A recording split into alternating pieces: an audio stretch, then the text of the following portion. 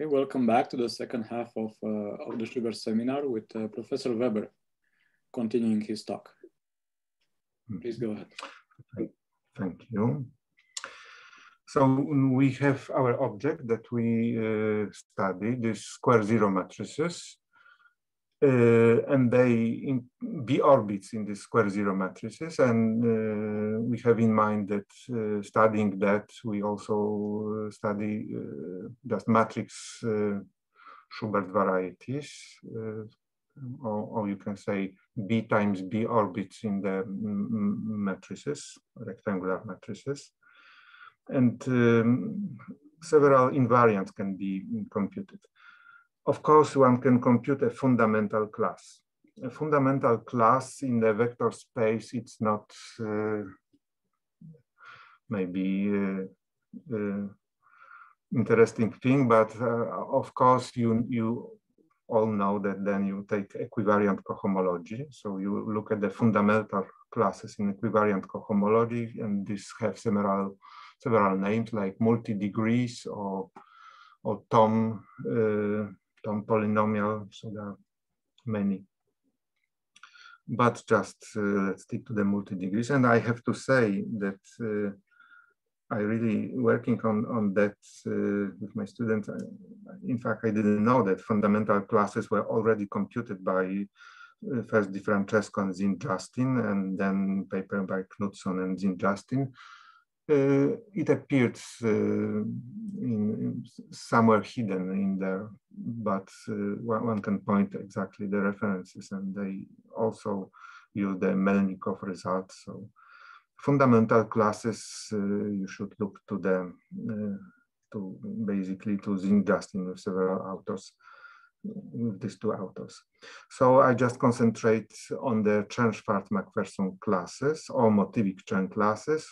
And this is new, that is not finished, elliptic classes of Borisov-Lipgover. So Chern-Schwartz-MacPherson classes, I rather use the Aloufy approach, that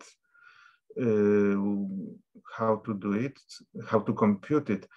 So we are computing of the Chern-Schwartz-MacPherson classes of orbits. So orbits are itself are smooth, but their closure is singular. So one has to resolve the singularities of the boundary. That means we look for the resolution of the closure such that the boundary after resolving becomes a normal crossing divisor, and then there are formulas to compute it. I will just next slide, the formulas will be presented. And the same thing is for the motivic Chern classes. Motivic Chern classes were defined by Brasselet, Schurman, and Yokura. So it's K-theoretic, not a version, but origin, K-theoretic origin of Hirzebruch class, so something that lives in K-theory. And in the equivariant version, it was studied by Aloufy, Michalcia, Schurman, Su, and also me with Richard Rimányi and Laszlo Feher.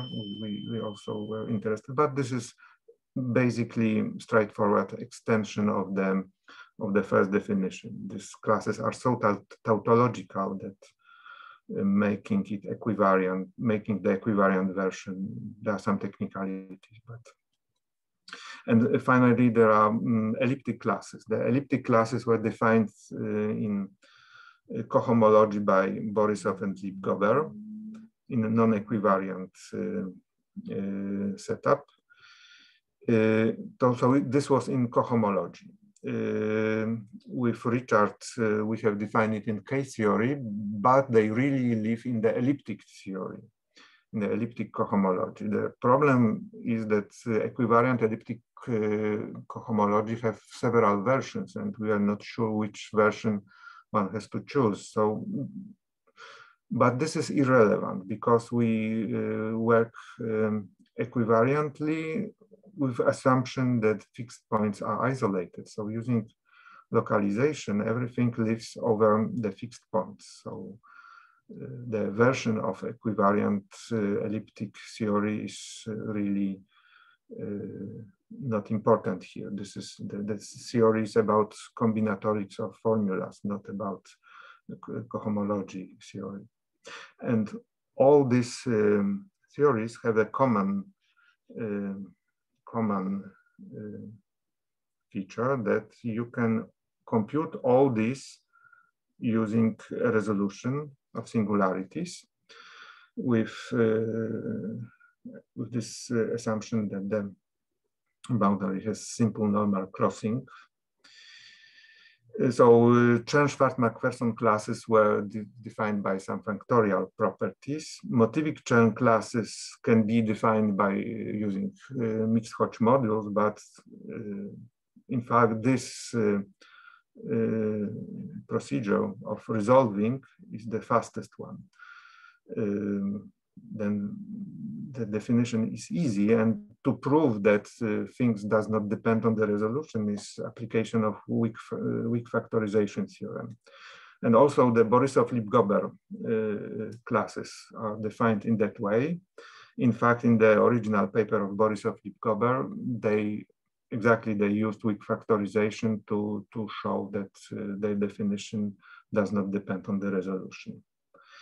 And in our situation, everything is easy because the resolution, the singularities that we study admit resolutions such that the fixed points of the torus acting, okay, the whole Borel group is acting, but if we compute the cohomological invariants, the torus really matters. And the fixed points of the torus are isolated on the resolution, in the resolution.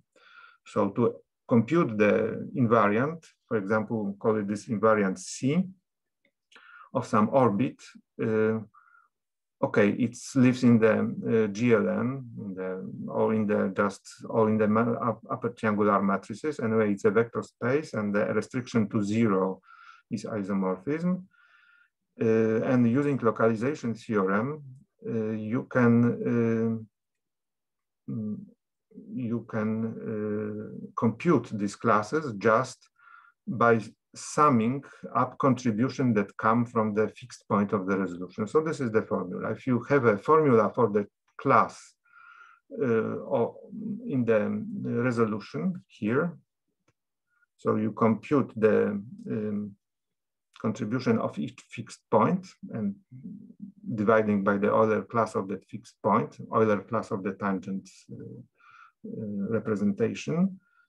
You just sum up this contribution and you get this unknown class for the singular variety. So this is really easy. This is combinatorics of the fixed point plus information information about weights of action at the tangent directions. Okay. So what are the local computation? So local computation, what data is necessary to compute the local class upstairs on the resolution, in the resolution. So for simplicity, assume that this locally looks like a piece of CN.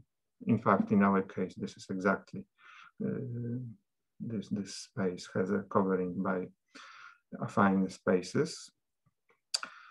And so let's assume that our normal crossing divisor is given by just you admit equation only of the type some variables not equal to 0. So it's of dimension n, and suppose the first k variables are different from 0, and take a standard torus. Then you can specialize to some subtori. So to compute CSM class for the situation, this is the formula.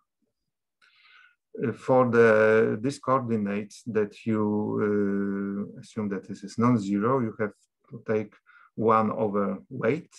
Ti is the weight of the ith coordinate.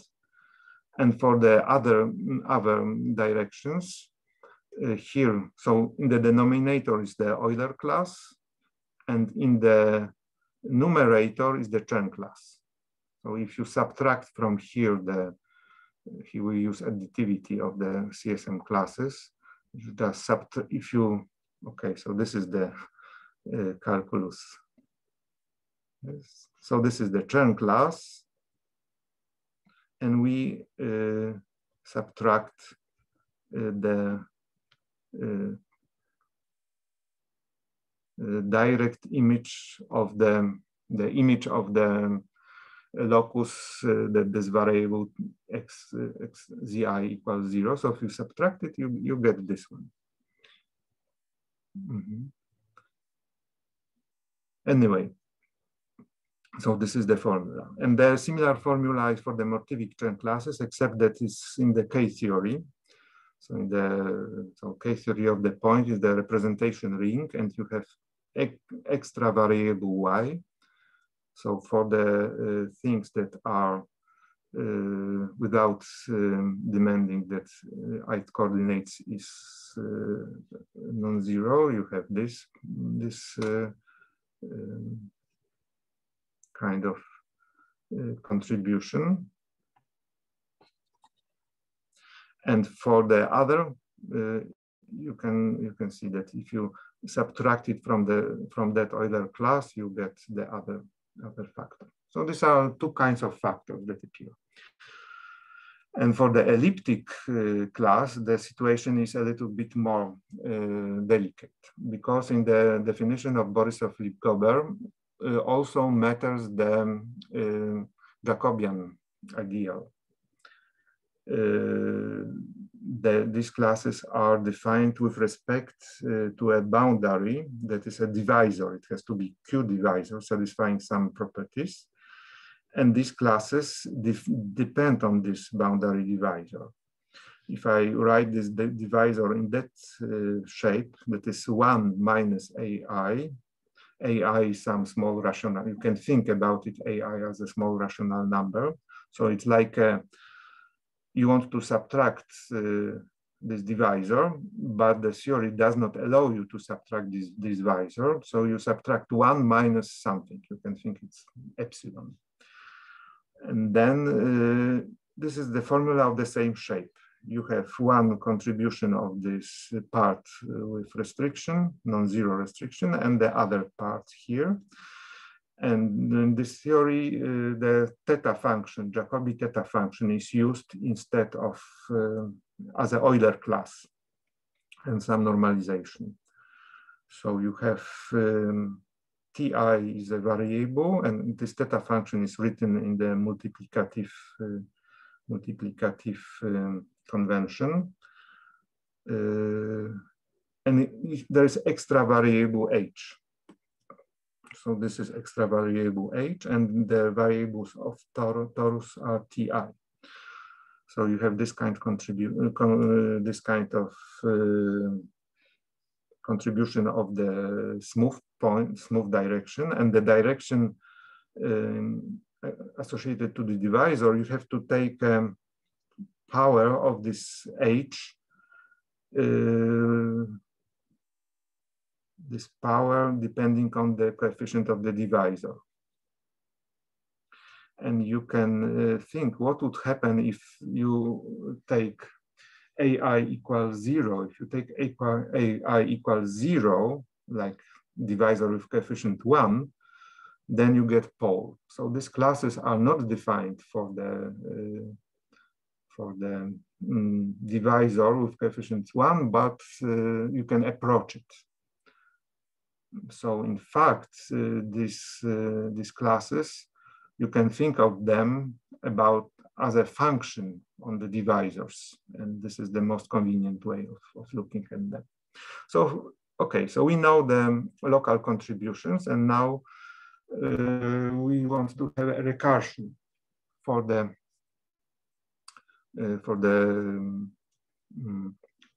these classes in our context. So we suppose this is GLN, or just this upper triangular matrices. Here is 0, and suppose you have orbit. So somewhere here is this distinguished representative W, And then you have SIW, and it makes this orbit bigger, one dimension bigger. Okay. And there is a relation between resolution. So suppose W is pi times minimal orbit, and take a reduced to Earth representing this permutation, you get Bott-Samelson resolution. And the relation between these is the further resolution is a twisted product over P1. So you have fiber X pi. So this is depending on the reduced to Earth. Okay.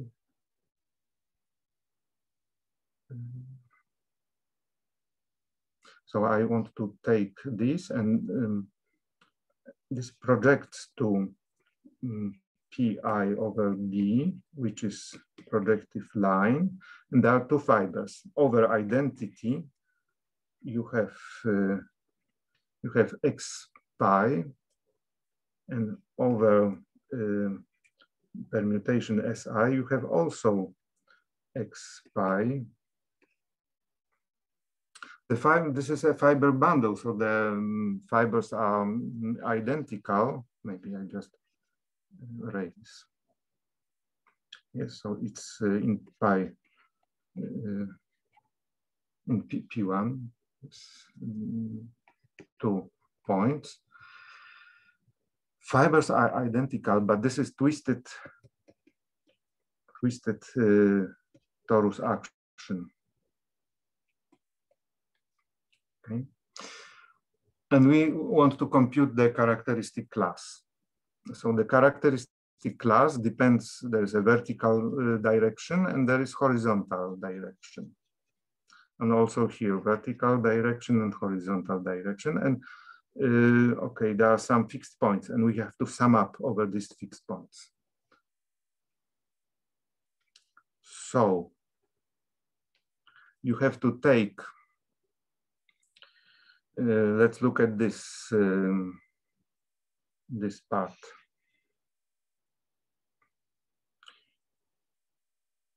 So you have twisted action.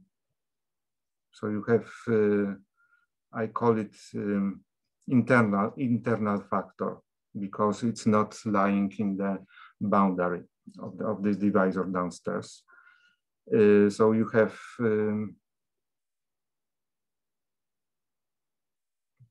to change the action. So that means switch the variables and also compute the internal factor coming from the P1 here. But subtract the this vertical fiber that you have to subtract. And the no, I'm sorry. In this one you do not subtract. And in that one you the other part, this one is you do not twist the action, but you have to subtract the divisor.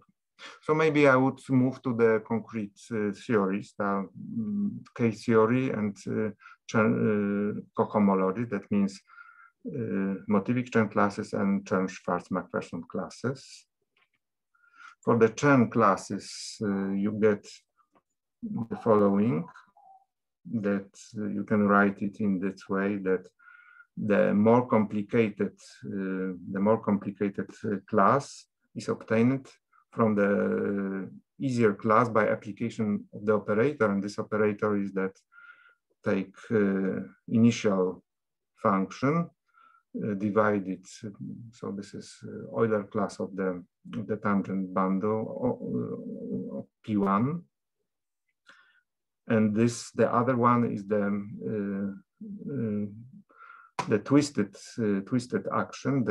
That's why you have switch variables and multiply by the Chern class of the normal direction.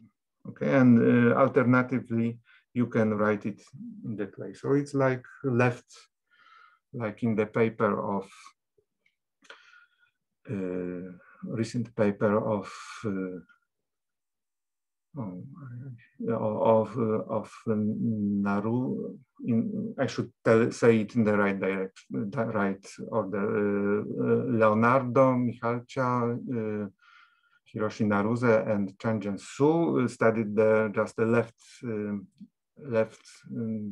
Demazure operators for the Grassmannian. So we have this kind of operator, but acting on the level of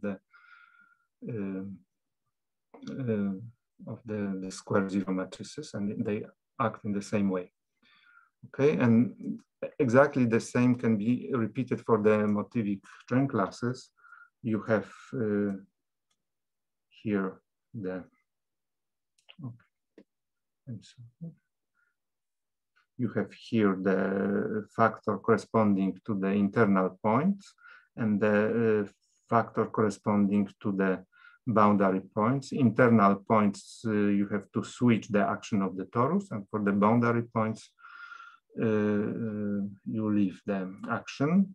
And it's almost the isobaric divided difference, except that there is opposite order of variables. But this is that one, and subtract f.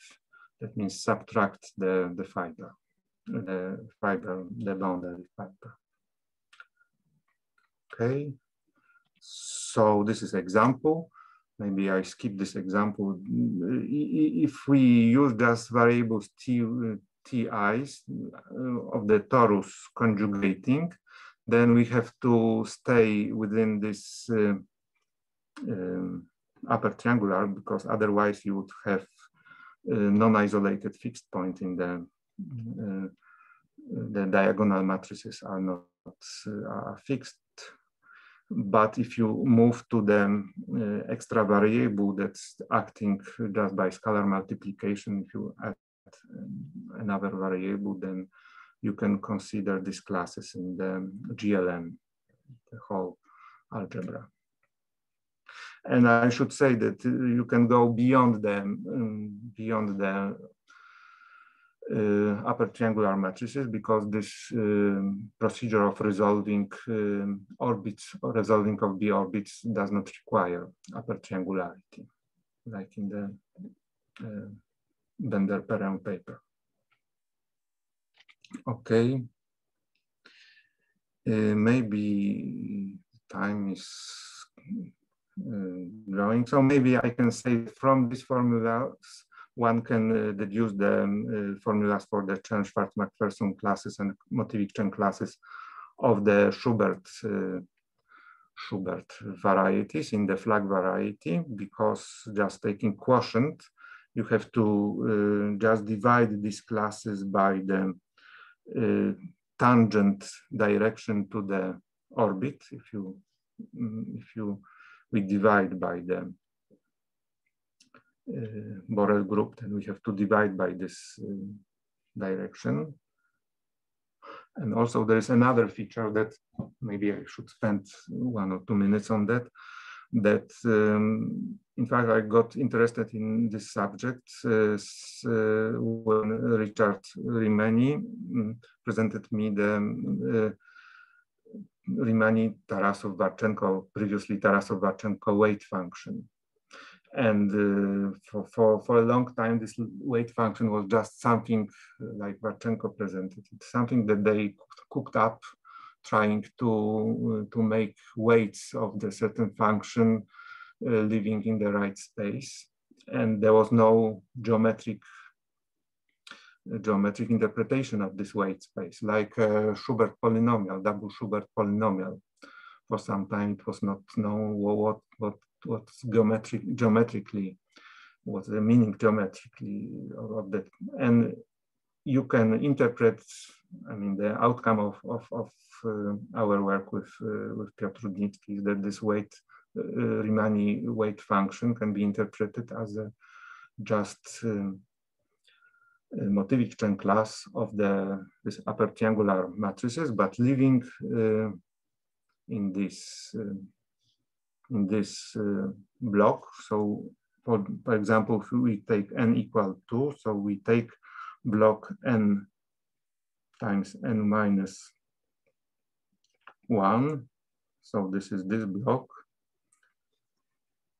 This is a simple observation that to have a permutation, you have to just say what are the images of first n minus 1 elements. The last one is determined, so it's enough to take this space instead, this smaller home. And in that way, you get this weight function. This weight function exactly corresponds to the characteristic classes of orbits living in that block. And finally, the elliptic classes are not too much time, and I have not much to say. That you have to be careful. These elliptic classes depend on divisor, and if you move to the more complicated situation, you have to change the divisor, and here set some different coefficient, and that's the problem. And in fact, there are many cases when you simplify situation, you have several moves that can simplify, just exchanging these right legs or the left legs, or just exchanging left with right. And also there are 5 cases. And for each of these cases, one can find the formula that describes the elliptic classes, except that there is some choice of generators. And with some choice, it can be less messy than one would expect. Maybe I should say that you just associate a divisor to every arc. And with this association, you see, for example, here, this is the first arrow, this is the second arrow. And then with this move, these divisors are exchanged. While here, if you exchange the end points of the arrows, the divisors are not exchanged. So that's why you have to take it into account. Okay, so maybe I stop here, not showing the further formulas. All right, well, thank you very much for a beautiful talk.